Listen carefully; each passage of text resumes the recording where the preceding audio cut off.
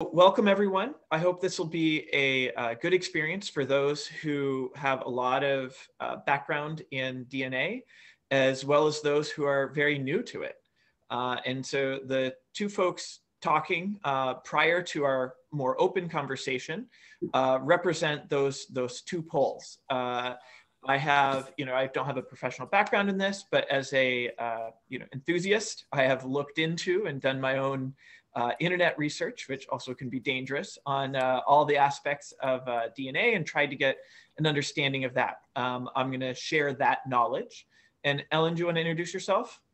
Sure. My name is Ellen Matloff, and I'm a certified genetic counselor.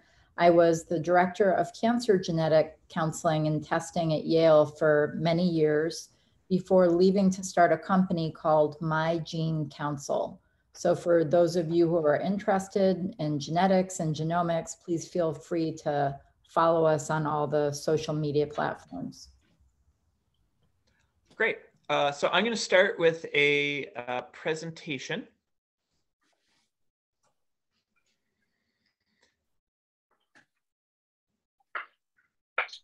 And you should be seeing a full screen presentation now. So this is the two of us as introduced. And just as a disclaimer, I'm not an expert in biology. This is my personal experience. There are certainly mistakes and overgeneralizations, so don't take any of this as advice. Do your own research.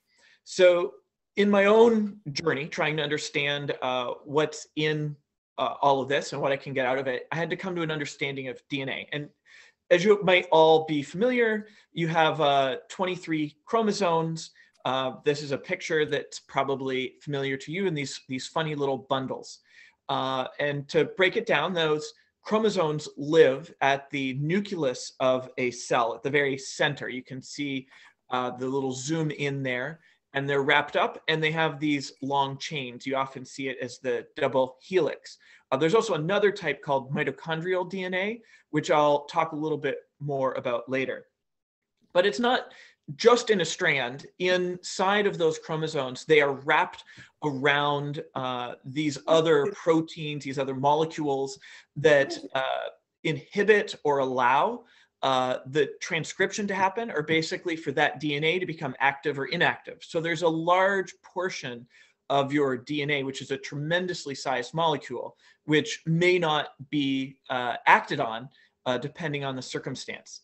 And I think just to give like a visceral sense, there's these beautiful animations, and I'm going to show you guys one here of what DNA looks like from the perspective of an individual strand being now coiled by these various molecules in the body that organize the DNA. And as you scale out, you can start to get a sense of just how large this molecule is. And it becomes tightly packed into those things that we know as the chromosomes, which as chromosomes, they become large enough that you can see them in a microscope, where DNA is living at the molecular atom-sized scale. And here we see the coils upon coils upon coils.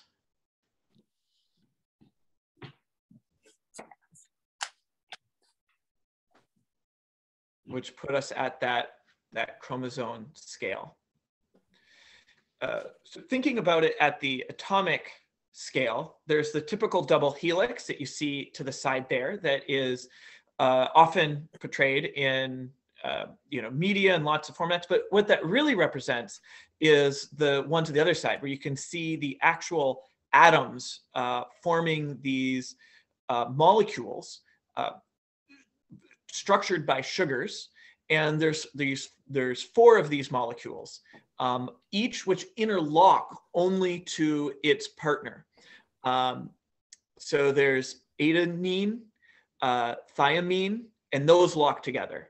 There's guanine and cytosine,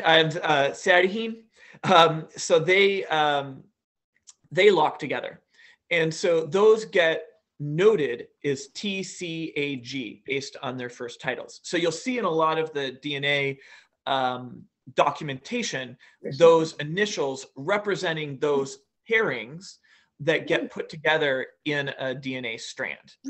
And this video, I think, is really interesting because what it shows is how that becomes useful to the body. So this DNA locks up this information. These different pairs are coding information, just like your hard drive codes information, but it has to be turned out, and it's turned out in the form of RNA. And so here you can see it's actually like a little zipper inside this protein that's opening up the DNA, and the RNA is forming. It's being built by molecules locking into the little places where it can in the DNA. The DNA is being recombined, and the RNA, like a ticker tape spool, is being thrown out of that protein and now available as instructions for building proteins. Well, seem to have repeated the video. Trying to get to this one. And I think it's really interesting to kind of consider then how this RNA converts. So it's too detailed to go into, but just to get a depiction, it will go into some sort of building block protein enzyme. And as it comes out based on those instructions, the natural attractions and repulsions within the atoms start to fold it in a very specific way. And so what looks like a random spurting out of these atoms is actually very organized and is able to build very specific structures, which are in fact the structures that are doing all of these. So the body's an incredible thing filled with all of these microscopic machines. And that gives you context for how one change in that code can have profound effects. And so that one change here, so when you're thinking about that DNA change, you have this long, we're depicting those chemical relationships as G, C, A, T, and so on. And most people, in fact, most animals, most things that are alive, share a tremendous amount of that code. We are more the same than anything else.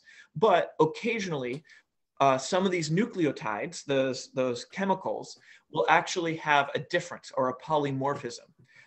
And those are called single nucleotide polymorphisms, basically a single difference in the DNA strand. It's short formed as SNP, and you'll see that a lot. When we look at what our tools are for investigation, we have a couple. You may have seen on like CSI, there's something called fingerprinting, where you can use chemicals to actually break down and visualize something at a human scale. There's genotyping, and in genotyping, you are picking out typically those SNPs, which you can see are the colored ones in the long chain, the differences between people. Then there's also a sequence. A sequence is where you take all of the data that you can get entirely, including the quote unquote junk data that is not typically included when you're doing a targeted search for specific things that you think are important, which is what you're doing in a genotype. And then you have sex-linked Y chromosome and mitochondrial DNA, which follows the male or female lines and are useful for other purposes. So just to give you a little sense of, this is a shout out to the folks in the biolab at MakeHaven. This is Nora, one of our volunteers, and she's actually doing DNA fingerprinting. This is where she took some cells from her cheek. She used an enzyme to break up that DNA. She used a chemical to add fluorescence to that DNA and then put it through a gelatin substance where it was attracted to an electrical difference, which allowed those molecules, and the smaller molecules move faster through the gel than the bigger molecules, and you actually get a physical fingerprint that can be used to identify based on the way that you broke up the DNA, the enzyme you used, as well as the person you're doing. But what most typical commercial packages are the genotype. They're the most common. So 23andMe is the most known. There's other ones based on MyHeritage, and you will get a kit. You spit into this little vial after making sure you don't eat anything. And what happens is it goes out and it is put on a silicone wafer which has millions of these little tiny dots that have what are called probes that can actually combine. They're like DNA themselves. They combine with the DNA and they allow a fluorescence to be added. I'll show you a video in just a second, but there are, each of the commercial packages might be using different chips and different versions of the chips as they've progressed over time. You'll see just like one measure is how many SNPs they are analyzing, but these chips can also be customized for different ethnicities. They can be customized to look at different types of, like, optimized for health or optimized for looking at athletic performance or ancestry. So there's different chips that are optimized in different ways. And that's one thing that you can look at as a consumer.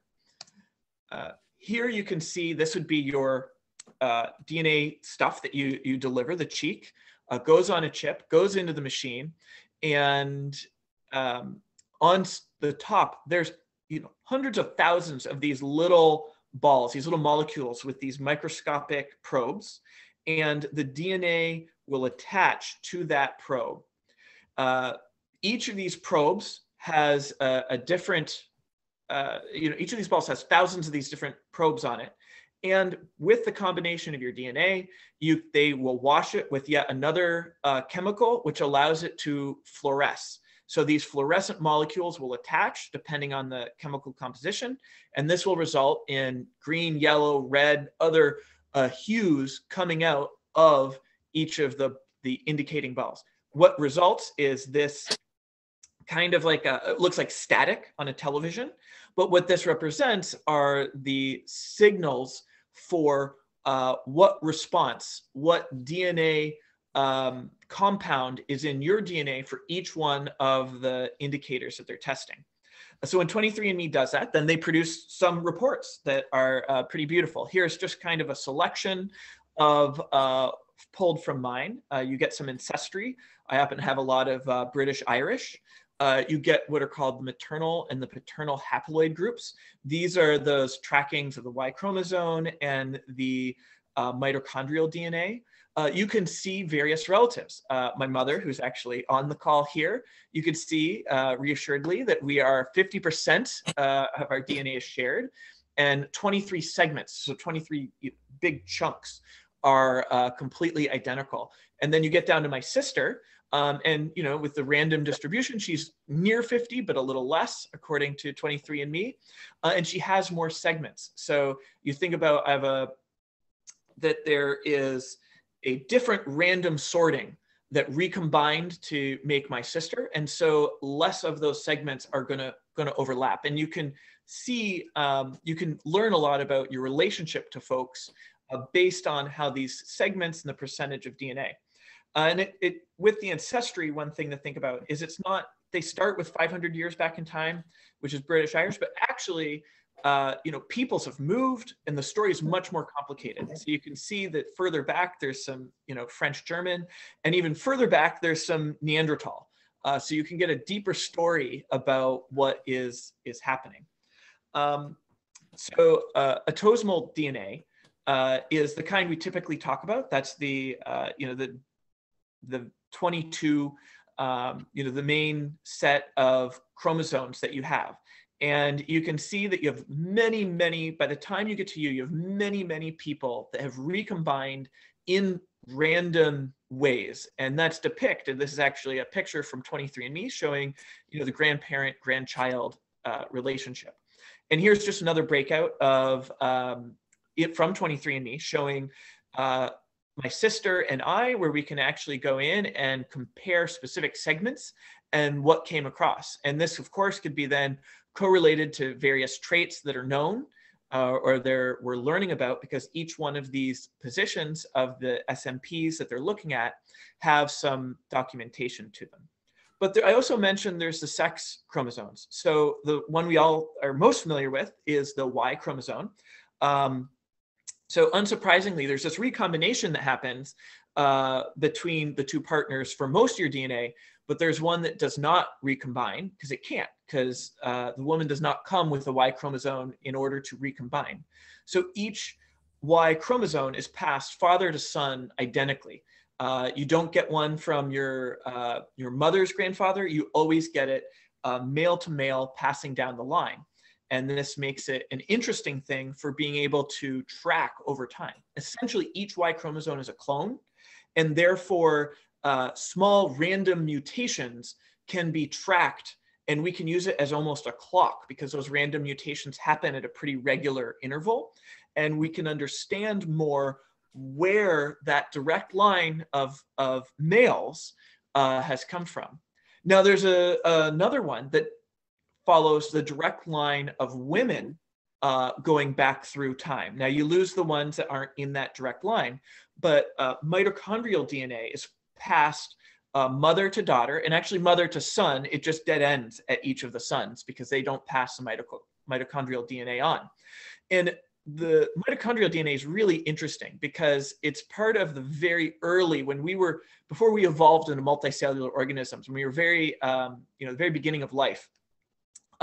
It seems that there was some sort of symbiotic relationship. Perhaps it started by one cell eating another, but an independent cell became so interconnected with the other cell that it lived inside and it started producing energy, and they became symbiotic in a way that has lasted throughout the whole animal kingdom. And that is the mitochondria. It was once its own cell, and therefore it has its own process. It has its own DNA. It lives outside of your nucleus. So we are, a combination or an amalgamation of these two ancient evolved entities. And because it is reproducing itself by cloning, it also can be traced back, just like the Y chromosome, and we can get a lineage for your maternal line. And there's lots of documentation. You can read about how these lines work and get this sense of deep history. So what did I learn? This is a screenshot of my raw data from 23andMe, and you can search for various genes and see what you have. But at the time, when I did it back in 2015, 23andMe was not allowed to provide health information.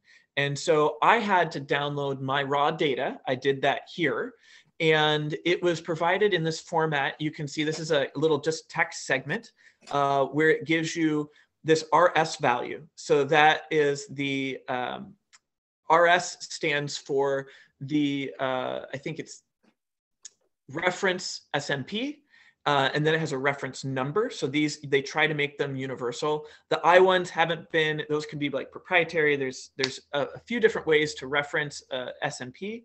It tells us it's on chromosome 6, and then its placement is the other number. And then it's telling us what we have as far as the marker in GNA. Is it GACT? So I downloaded that data, and I knew there was this SMP database, so I could learn about various SMPs and their effect. SMPpedia has a whole bunch of information. A lot of it connects to national health information and so on, but it's like a Wikipedia for what the effects or the research is about these. But I needed something to connect it. And for that, I use Promethease. So this is a piece of software. At the time, it was a very hobby piece of software, and you could download it to your own computer and run it, or you could run it in the cloud if you trusted their Amazon service with your DNA. So you download your DNA from 23andMe, you upload it here. It has various dials that allow you to look at like the magnitude as rated by participants, the frequency that it happens in the population, the number of publications that cover it, whether it's good or bad. These sorts of things allow you to really narrow down the information that is in the SNPpedia specific to your responses. And here's where I found that I had this thing I'd never heard before called hemochromatosis. And eventually I printed it out and took it to my doctor, who looked at me with great skepticism, realizing that I'd brought it from the internet and sort of wondering about the clinical validity of the 23andMe data, which I'd looked up, and it's very, it doesn't make a lot of mistakes. Although wisely, he verified it through his own medical processes, found out it was in fact correct. And, we made a discovery. So what is it? It's on chromosome 6. There is a single change in a DNA base pair in my particular case. And what it does is, for most of us, when we have iron in our diets, your body's absorbing it. And there's some point at which you've absorbed enough. And so it turns off the uptake enzyme and it stops absorbing it, it blocks it. And that's how you regulate your intake of iron. With somebody that has this mutation, the stop button is not there. So you're taking in iron like normal, and you just keep taking it in no matter what. This can result in damage to your organs over time and can shorten your lifespan. There's some conjecture around it, so this isn't certain, but one of the theories is that this was actually protective during the bubonic plague. So the bubonic plague is very iron hungry. And if you were a person who had this gene and were constantly absorbing iron from your digestive tract, you actually were starving this pathogen, which killed at one time 50% of the population. So you can very quickly see how a minor mutation would actually become dominant within the population. And I believe it's actually among people with Celtic descent, it's around 10% that have the thing. Fortunately, there is a easy way to solve it through the very modern technique of just removing blood. If you just remove blood on a fairly regular basis, right now I'm doing it quarterly. At the beginning, I was doing it every couple of weeks. You are able to prevent all the negative consequences. You have a normal life. So just getting rid of iron is enough. Unfortunately, as a side note, I have to do it at Yale New Haven Health because the American Red Cross won't accept blood from someone who's receiving a benefit, which is unfortunate. Other blood centers, like the New York Blood Center, have found a way around it in that they do interview for your health things after they've given you the therapeutic benefit of taking your blood, and then they can go and use the blood. I would hope they can find a way around it, because it is a shame that they throw it out, and folks who have hemochromatosis will be regular blood donors and obviously contributing to the supply. So one thing to think about is, like, what is that? Like, how did this happen? Hemochromatosis is a recessive gene, meaning it doesn't physically express itself unless you get 2 copies of it, which is what I have. So it tells us something about our parents. Both my parents had to be carriers of that, and were not expressing it. So we know that now. And that means that their children, 1 in 4 would not have it at all. 2 and 4 would be carriers, and 1 would have, this is at random. This doesn't necessarily mean this is how it works out, but would express it like I do.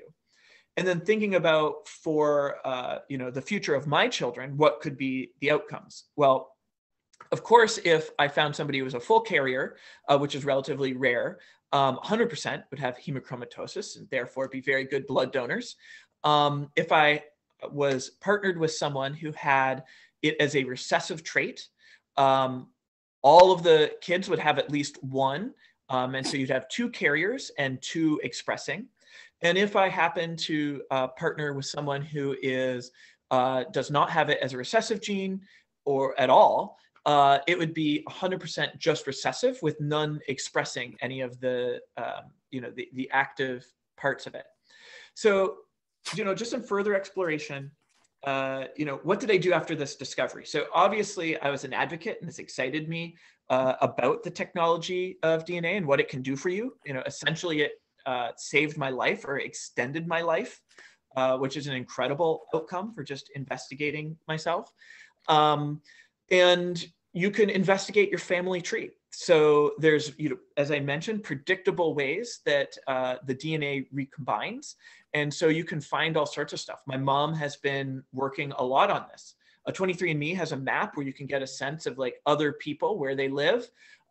There's also, you can upload your information to GEDmatch, which provides this information on things like the length, which is the CP number of how much matches up and where's the overlap and the largest segments.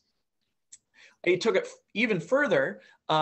following, doing what was a full sequence. So the full sequence was incredibly expensive when it was first done with the Human Genome Project, and has been dropping following Moore's Law. I went a little further, waited for sales, and was able to get one for $200, which is around $500, $600 is more typical. I use something called Dante Labs. And I was able to, they sell additional reports. So there's a profit motive there for them once they get the DNA, but they do allow you to take that raw information. And there's several ways that they provide that information. They break out the individually important things in smaller files. So there's insertions or deletions. This is where a whole section might be added or removed. There's the single SMP, so small changes. Sometimes there'll be a section that has multiple copies of a whole section, which can represent an error and so on. Those are copy number variations. Those are provided in different formats, or you can get the FASTQ or the BAM-SAM, which give you your full information in various formats that can be used elsewhere and analyzed. And like, where can you analyze them? All over the place. There's a whole litany of these places that are now providing all sorts of advice, whether it's about what kind of drugs will work best for you, what sort of athletic training you should do, how you can find family, anything you can imagine is there. And of course, you can discover early health issues like me, connect with lost relatives, learn your deep ancestral history, but there's also concerns. There could be shock from what you learn if it's a particularly bad health outcome. There could be discrimination. People are concerned about insurance, particularly life insurance is not covered right now by the Genetic Protection Discrimination Act. There's corporate profiteering. This is a land grab. They're trying to get your genetic information and make drugs and make money off of that. And there's always the possibility for some sort of discrimination to happen based on health or your background, which is not something you want. But there's also a lot of social benefits when you think about the potential for society in sharing this information. There's several projects that aim to collect massive amounts of information, sometimes combine it with survey data feedback, cure diseases, understand the interaction between genetics and lifestyle, and just make scientific progress. So I don't want to just talk about the concerns and the ailments you discover, but also the potential for curing those ailments and having a better future. So to note in closing, that DNA Day is April 25th. That's actually what sort of inspired this session. And these are things that this knowledge, this power, and this potential are all things that we can think about and celebrate on April 25th as DNA Day. So that is my my review. Ellen, do you want to talk? I do. Thank you, JR, and great job on the overview. Can I share my slides? Yes, let me find you on here. Be able to share now. Okay, great.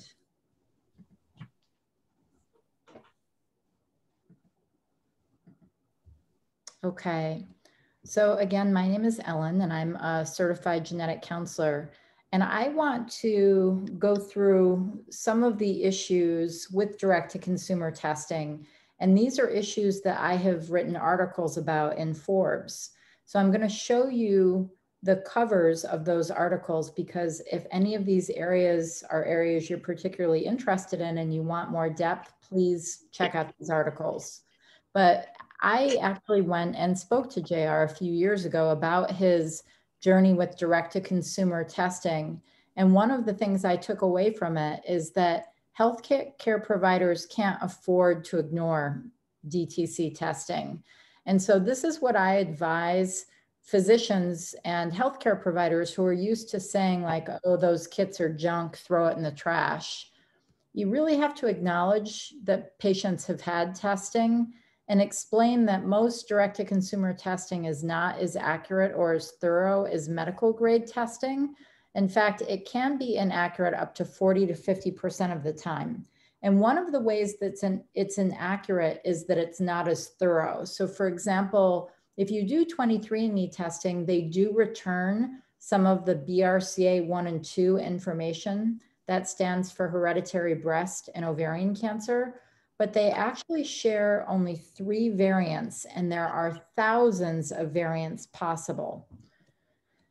I always say consult with a certified genetic counselor if you are interested in genetic conditions in your personal history or your family history. And as JR's physician did, help that patient repeat the testing on a brand new DNA sample through a medical grade laboratory. I refer to some of these companies as genutainment. They're entertainment genetics. They can provide you with helpful and even life-saving information, but they can also miss a lot and sometimes they get it wrong. But we can't ignore at-home DNA test results, and we shouldn't. But you should know that there's a huge range in the accuracy. Some of it is absolutely gold and some of it is garbage. And in fact, a genetic counselor, well, I'm getting ahead of myself. Let me come back to that and say that if you look at 23andMe, the trends in the last year and a half, it's trending down. Fewer people are having genetic testing. And it was, there was a SPAC that recently purchased 23andMe. Ancestry.com also trending down in terms of number of kits sold. And it's important to know that another company bought a huge stake in Ancestry for $4.7 billion. Why did they pay that much for their stake in Ancestry? Because they want your data. And so I think this is one thing to consider, that even if you had testing, you trusted the company, a lot of these companies are being acquired. They've also discontinued Ancestry Health for those of you who would use that service. There are other companies like Color Genomics and Invitae that will send a kit to your home and you can order it online. And for most of the things they do, it's pretty accurate. Then there are companies like Origin, and a genetic counselor named Katie Stoll wrote about her experience with Origin on the DNA Exchange, a blog that you can go to. And first she sent in her dog's DNA and got a human report. And then she sent in water, no DNA at all, just water. And they gave her a report on her tap water baby. So be very, very careful when you're ordering genetic testing. It's not all good. So one example that really woke me up, and I'm sure some of you remember it from a few years ago, was the Golden State Killer. This was a man who had raped and or murdered a huge number of women in the state of California back in the 70s and the 80s. And DNA samples were collected from the sites. Those DNA samples were stuck in vials, which were stuck in a filing cabinet and sat in the back of an investigator's office until he retired. And then a new investigator took over the position and took over the office, opened up the filing cabinet and was like, oh my gosh, what is this? This is a cold case. And so someone got the idea to take that DNA and to sequence it and then go to an operation that JR mentioned that was at the time owned by a couple doing it as a hobby in their home in Florida. And what you could do for free is upload your DNA sample. And if you were adopted, they would help you with their database find your biological relatives. Well, without disclosing their true intent, they uploaded the DNA of this criminal. And they found that he had a lot of relatives in their database. And so they were able to sketch out who his relatives were. And the police officers, using the branches of the family tree, were able to track it back to 2 men who were about the age that they thought this Golden State Killer would be. One of the men followed the physical description they had of the killer. So they followed him around until he publicly discarded a DNA sample. which might mean that he spit on the sidewalk or spit out gum. They collected his DNA sample. They compared it to the sample that they had in the file. They matched, they got a warrant for his arrest, and he is now in prison. And since that time, dozens and dozens of cold cases have been solved. I should tell you that that sounds like a, wonderful, great use of DNA, and I think it is. But there are some uses of DNA that are less, I would say, clear-cut. So for example, there have been stories of young women who get pregnant in their teens, some of them at 14 or 15, oftentimes by a family member. They bring their baby to a safe place, to a hospital, to a fire department, and say, I can't take care of this baby anymore. But now through DNA, that baby can be traced back to them. And so we have to think as a society, are all of these uses good uses of DNA technology? And why are there so many rape kits sitting in storage that still have not been processed? I went through DNA testing myself through several of these companies so I could understand it better. And my raw data showed that I had a pathogenic finding for a condition called Lynch syndrome, which is hereditary colon, uterine, and ovarian cancer.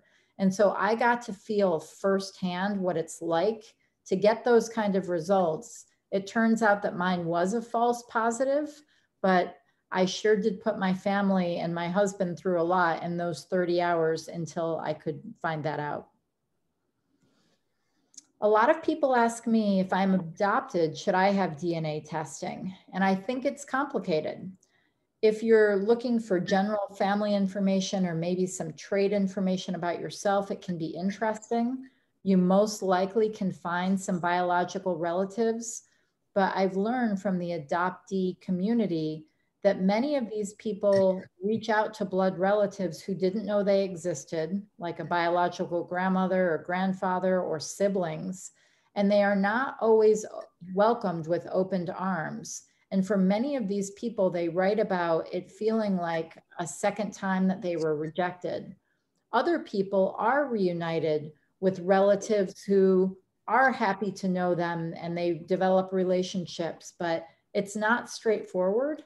And I personally think that meeting with a genetic counselor before you do this might be helpful and instructive. We've also learned through this process that adoption, sperm, and egg donations are no longer anonymous.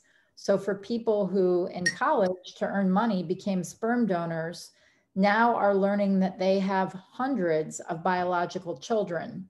And you can imagine that that might be complicated if you're now a 45-year-old father of two, you thought, and suddenly you, your wife, and your children that you've raised are learning that you have all of these half siblings. It can be really complicated. There are also some ways that genetic testing can be used that I think are worth knowing about. For example, we know in China that DNA, and it's interesting, many of these studies were done by a researcher at Yale who was tracking DNA differences among ethnic groups. And he and his wife did this over decades of time. And now that information is being used to track and detain Uyghurs, which is a Muslim group, in re-education camps, which are being described as concentration camps in China. And they're separated from their families, they're being treated terribly. We also know that genetic testing has been used at the US-Mexico border, and that information is placed in FBI criminal databases, even though most of those people are not criminals and they don't meet the minimum criteria to be put in a criminal database. We also know that the CIA did vaccinations in Pakistan several years ago. And what they were really doing was collecting DNA to track down terrorists. And so imagine how well COVID vaccines are going in some of those areas that learned that they were duped and they weren't really getting vaccinations. So there are a lot of ways that genetic information has been misused. There have been warrants to search the GED match database, even for those who opted out of having their DNA used in this way. You know, JR was talking about some of the research that's being done, and I agree, some of it's really great research, but 23andMe participated in a study on homosexuality, and almost immediately an app for how gay you are popped up in Uganda. And it's a country that was planning to make homosexuality punishable by death. Think about that. I also want you to think about how an app like that would go over at a slumber party where you wait till someone falls asleep and get their DNA, test it without their consent, and then on Instagram post that this 7th grader is gay. And I'm wondering what all of this does to suicide rates, to bullying. It concerns me. And that was a study that 23andMe felt important to take place in. We also know that the Pentagon has warned US military not to take these kits. And there are a lot of different reasons. One is that military, believe it or not, are excluded by the Genetic and Information Non-Discrimination Act. They can be discriminated against based on their genetics. We don't know if they could be tested for some of these homosexuality genes. We also don't know if undercover military agents in other areas could be identified by DNA and some of these other tools now being used for identification. And so I do think that genetic testing has great promise.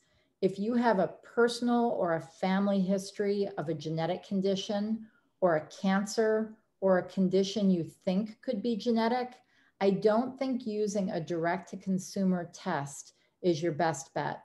I think your best bet is to seek out a certified genetic counselor. You can find a certified genetic counselor by going to the National Society of Genetic Counselors homepage. It's nsgc.org,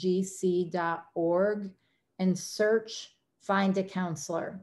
And the great news is that even if you don't have a genetic counselor who lives geographically close to you, you will be able to find a genetic counselor you can speak to on the phone or that you can Zoom with, because now all of this is being done by telehealth.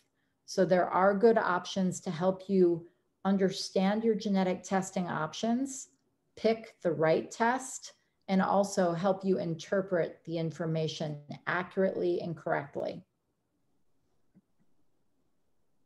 Great. Well, thank you, Ellen, for that overview of all of the issues. We have about 15 minutes for, a few minutes for conversation. Folks can write into the chat if they have a question or a comment. We'll do those first, and then if there's other folks that want to speak up, we can unmute and do it.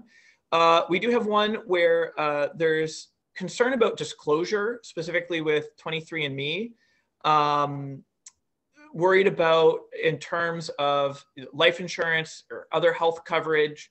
Can you, Ellen, maybe you can speak to what sort of disclosures you're obligated to, what sort of ones you have an option for, and how that impacts insurance coverage? Sure. I think the answer is we don't really know how it impacts insurance coverage because we are not sure if direct-to-consumer testing is covered under GINA provisions. And so we don't really know. In terms of life insurance, as you mentioned earlier, life insurers in most states can use your genetic testing information to pick a premium for you. That is allowable, although it doesn't happen often. Florida recently blocked that. Does that answer the question? I think it does from me. Someone felt it was a bit of a sales pitch for genetic counseling. Kate said it was interesting. Can I talk about for a minute about JR? Yeah. It definitely was a sales pitch for genetic counseling. I think that if you're going to have genetic testing, it makes sense for you to be informed about it. Just for you to know, my company does not offer genetic counseling, but there are a lot of great genetic counselors in the United States and other countries. And it is a sales pitch. I think you should educate yourself. Cool. So those are the questions that have been typed. Was there anyone that had a question, a question they wanted to ask vocally? I also see there's some. My mother, Kathleen, says a family tree not verified with DNA is mythology. So wisdom from a genealogist. And it looks like, Rich, do you have a question? Yeah, can you hear me all right? Yes. Okay, so how much does a full professional complete scan cost? So there's so many different types of genetic testing. If you wanted to go and have whole exome or whole genome testing, at this point, that's not necessary for most people, but you could get that for a few $1,000s. If you only needed genetic testing for a specific condition, it could even cost a few $100s. If you needed genetic testing just for a genetic mutation found in your family, it could cost $100. And I should say that most insurance companies will pay for genetic testing when it is medically indicated, and that there are many programs available for people who don't have insurance coverage. Yeah, so for me, I shopped around and I found, I did the full sequence. And one of the things, so you heard exome versus, so exome is just measuring the things that are known to be coding and not the junk DNA. I did the whole genome. And then one of the things that you see noted is how many times it's read. So I did a whole genome 30 times, which means that the way they do is they break up the DNA into little chunks and they put it through this machine where they can read little segments. They can't read it all at once. And then they have to recombine the DNA by using a computer to see where the overlaps are. So just one read isn't enough. They need to read it like 30 times. And then to get rid of the errors, they're using error correction over time. So those are the sorts of things you could look at. And what I haven't done it, but I plan to do is to take my 23andMe and cross-reference it with the one that I did the full sequence. And there I can just spot check for myself, knowing that there's going to be some error in it. It's a lot of, it's gigabytes. We're talking, I think it's 10 gigabyte file when I did my whole genome. So it's a lot of opportunity for an error. But it's something I can verify because I've done it 2 ways. And when I did do the medical one, it was covered by insurance. I don't, I'm sure I did a copay or something, but I'm curious about physician protocols. I have been a patient for 20 years with the same doctor. As of a year ago, wants me to do genetic testing. Are they beginning to push towards asking? I think that's for you, Ellen. Yeah. So there can be a couple of different reasons why your physician is recommending testing now and hadn't recommended it in the past. First of all, is that there are a lot of genetic tests that are new and that weren't previously available. It could also be that something in your personal or family history jogged his or her memory and made her think that you were a candidate for genetic testing. In terms of kickbacks, that's against the law. There's a stark law that prevents physicians from getting kickbacks for ordering tests for genetic testing or other tests. So I doubt that they have any incentive other than trying to get you the right test to suggest testing, but I don't know. Great. Other questions from the group? I think I just saw a chat come in. With concerns about privacy and life insurance, can you have testing done anonymously? That's a great question. When I first started at Yale in 1995, people were so concerned about what would happen with your genetic test results, that you'd be discriminated against or your employer might fire you, that I had people come in and give an alias and they would pay in cash. I think since GINA, the Genetic Information Non-Disclosure Act or Non-Discrimination Act, was passed, I think fewer people have been concerned about that. In terms of anonymity, you could do testing anonymously, but not with your health insurance, of course. I also am not sure I would recommend it, because if you're truly doing it anonymously, it means that they would have no way to recontact you. Well, and it's hard to be anonymous because it's a signature, right? It's a unique, if you run it through one of these things, I should be able to figure out if I had a missing sibling that was secret and they have a DNA, I might be able to derive it from the data and not know their name, but know they exist. Exactly. So Kara said, not kickbacks, just like CDC recommendations. Yes, the Center for Disease Control and the NIH are making recommendations about who you should offer genetic testing to. So your physicians probably are getting increasingly pressured to suggest genetic testing to patients who need it. And if you think about it, that makes sense, because rather than wait for your patient to develop ovarian cancer, it would, if they're at higher risk, it would be a lot better for them to learn about that ahead of time and know their options in terms of surveillance or risk reduction. So it makes a lot more sense to offer things preventatively whenever possible. Opportunity for other questions from the group. You can unmute or type in. So it, oh, Mom, were you trying to talk? You're muted. You'll have to unmute if you're talking, but I was just going to say, I've had only positive experience with this DNA testing on almost every level that you mentioned. JR has a new second cousin. My adopted son-in-law has a full family. Both boys know they have hemochromatosis now. We also know that there's a carrier, 2 carriers with children. My grandchildren will have to be tested, but we know. And because there's an easy solution to it, and it's not known, you shorten your lifespan. I can't think of, I even had a friend, a good friend, who never knew she had all these siblings because of her dad was a donor. He was a musician, decided to donate. And so she has a lot of brothers and sisters she didn't know about. And at first she was very upset. Her dad died when she was young. She kind of put him on a pedestal and she didn't quite know what to make of all this. But she's come around and they're all friends of hers on Facebook. And I think it's all for the best. The truth is the best thing to deal with.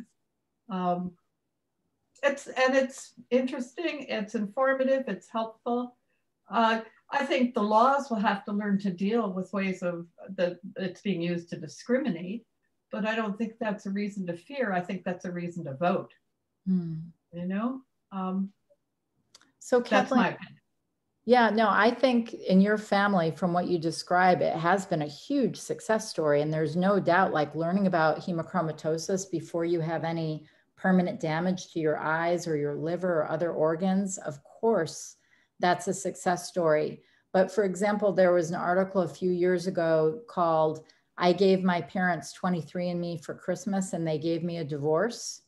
So someone was able to learn that he had a sibling that no one else in the family knew about because of an affair. I think it's, I'm glad it's been positive for your family. I think that's fantastic, but I don't think it's positive for everyone who does it. It's also been really helpful as a family tree, because as I said with my statement, a family tree without DNA is mythology. It's, you find where it has been invented and where you actually have relatives. It's been extremely interesting and very, very helpful. I can't imagine doing a family tree without it, and I can't imagine accepting somebody else's tree without verifying it. So, you know, it's, and family trees are interesting. They're a history of your genetics and what your family has been like. So anyway, that's how I feel about it. I feel it's all very positive, and a lot of the negativity that you feel is really comes down to laws and making basic laws that are where everyone is treated equally. Well, Kathleen, let me just say, I mean, I am a genetic counselor, so I am very positive about genetic testing. This is what I've spent my whole professional life doing. I was just today, my job was to show the juxtaposition, like here are the positives and here are the potential negatives. I'll give you a recent story that really saddened me for one young woman. She had used donor sperm to have a biological child, and she had had a baby, took that baby's DNA, sent it to 23andMe, found out that there was a relative willing to be contacted. So she contacted that relative. It was her baby's grandmother. The grandmother didn't know that her son had been a donor. Not only was angry about that, but was furious that this woman contacted her. And so through her son, they contacted the sperm bank and took away the remaining sperm samples from that woman, even though she had paid for them, saying that she had violated their recontact policies. And now she can never have a matched sibling for her child. So it's not always positive, but I'm a huge fan of genetic testing, obviously. That's why I went to graduate school for this. I just think we need to understand the risks and the benefits and the limitations. Yeah, so I think we are coming to the end, a good spot to wrap up. And we have looked at both sides of the coin and hopefully given folks a little foundational, mostly correct knowledge about how DNA, if not incomplete, but how DNA works and creates proteins and makes us who we are. It's the information system that runs our biology. So an incredible thing to observe and understand. And I am a booster of understanding this, obviously impacted my life in a big way. And I am excited to share it. Ellen, did you have any closing comments as we wrap up? I don't think so. Thanks for joining us. It's been fun. Thank you. Thank you for coming. And thank you, everyone. I'll hang out for a minute after if folks have specific questions about some of the tools and technical stuff.